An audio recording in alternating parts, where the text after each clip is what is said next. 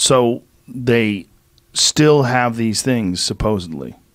I would guess. I mean, I don't have any information on that Have at you all. ever asked anyone that has any inkling of any idea of where they got them? I can't quite remember what was said, but I think at least one of them was part of an archaeological dig. So it's old. At least one of them is old. I don't know if it was the one I worked on, but I remember something to do with an archaeological dig. Whoa. So that means it's not just old, it's ancient. That'd be a great Steven Spielberg movie. Yeah. Right?